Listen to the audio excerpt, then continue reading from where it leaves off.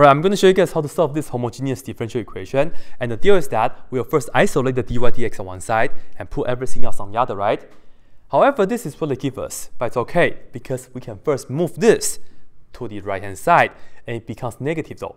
And then we can go ahead and divide dx on both sides and then divide this on both sides. And you see that I distribute the negative into the parentheses, so we will have negative 3x squared right here. And then negative times negative becomes positive y squared. And then over this, which is xy minus x to the third power, y to the negative 1. But what is y to the negative 1? It's the same as 1 over y, right? So technically, this is a complex fraction, which is no good. Let me fix that first. To do so, let's go ahead and multiply the bottom and the top by y. Okay, y to the first power. Because you see, y to the first power times y to the negative 1 power, they cancel each other out, right? And of course, we have to do the rest.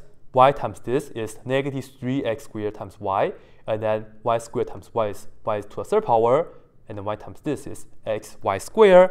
At the end, you see this and that will cancel, so we just have the minus x to the third power. And then you see, we will have the dy dx isolated, and this is what we have on the right-hand side. And as I told you guys that this is homogeneous, right? To see that this is indeed homogeneous, let's try the following. So the idea is that let's look at this and look for the highest power of x. In this case, the highest power of x is x to the third power right here, right?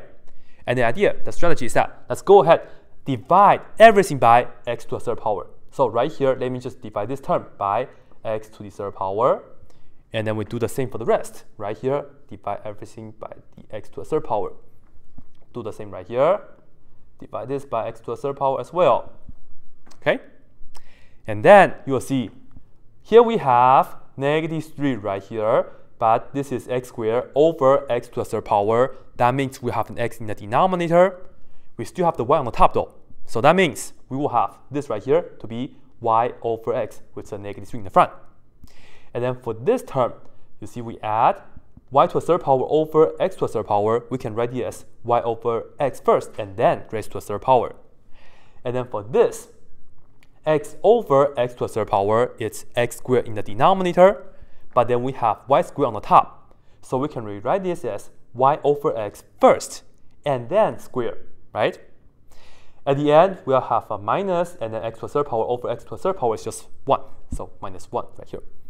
And now you see, this right here, we were able to rewrite the right-hand side into an expression in terms of just y over x. Y over x has to be together like this, right? If this is a situation, we can try the following. This is the substitution that we're going to do. We are going to pick another variable, and usually we use v. We let v equals to the input, which is y over x. So we let v is equal to y over x, the input, all right? And then the idea is that we have to also get dy dx in terms of dv dx. And perhaps let's just go ahead, multiply x on both sides. That means y is equal to v times x. And then let's look at this, differentiate both sides. The derivative of y is just dy dx. But on the right-hand side, we have a product of two things, right? So we are going to use the product rule. So we keep the first and multiply by the derivative of x, which is 1. And then we add it with the second function, which is x. And we multiply by the derivative of v, which is dv dx. And now we are going to use these ingredients, plug into here, and then rewrite this differential equation in terms of v, dv dx, and also x. So on the left-hand side, instead of dy dx, we will have v, right? V times 1 is just v, and then plus x dv dx. This right here represents dy dx. And then this is equal to, I will change all the input instead of y over x into v. So on the right hand side, we will have negative 3v, right? And then plus v to the third power, and then all over v squared, and then we have the minus 1. And now, let me tell you, this is guaranteed to be separable. So you see, this right here is v plus this term. So let's go ahead, minus v on both sides. And this is what we have, isn't it? Well, on the right-hand side, we are subtracting fraction with v. let's just get the common denominator so we can combine fraction and see what do we get from there. So the common denominator will just be phi squared minus 1. So right here, let me just multiply the bottom and the top by phi squared minus 1. So I'll do the same right here, phi squared minus 1.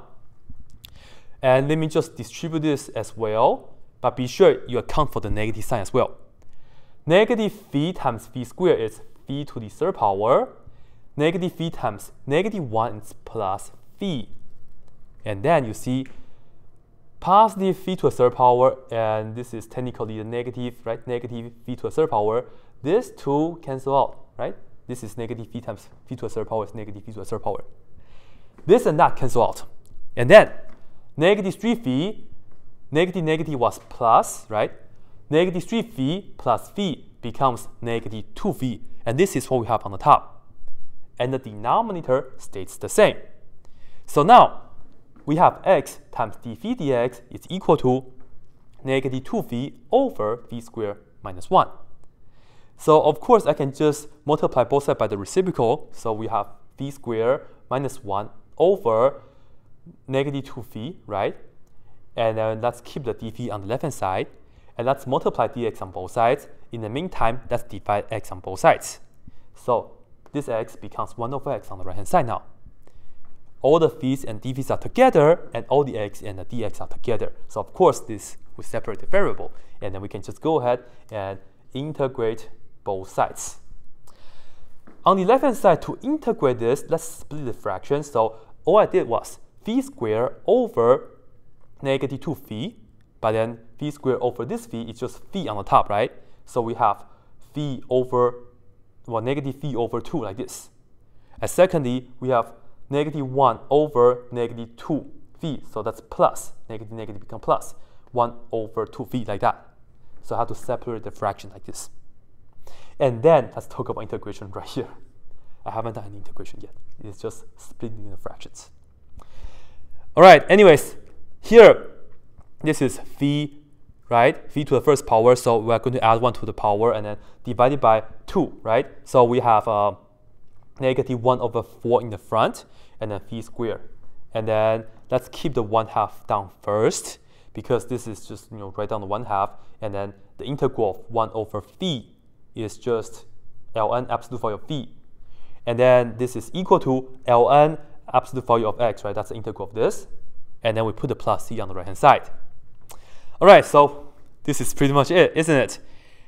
At the very end, what is phi? Well, refer back to this. Phi is equal to y over x. So I'm just going to rewrite everything back. Wherever I see phi, I will put it down as y over x. So I have to do that right here. I also have to do that right here. And as long as you put this down on the test, you pretty much can get full credit, because there's no rules in the sense of like how much you have to do next to simplify this answer. But I think this is pretty legit. And with that being said, that's it.